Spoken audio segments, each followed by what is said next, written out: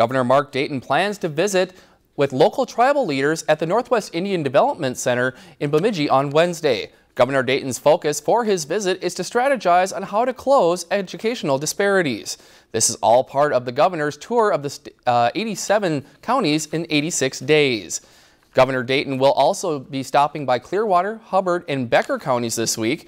Before his Bemidji appearance Wednesday afternoon, Governor Dayton will discuss rural health care issues with local officials and staff at St. Joseph's Hospital in Park Rapids. Dayton will then travel to the Itasca State Park, then travel to Detroit Lakes to speak about water concerns.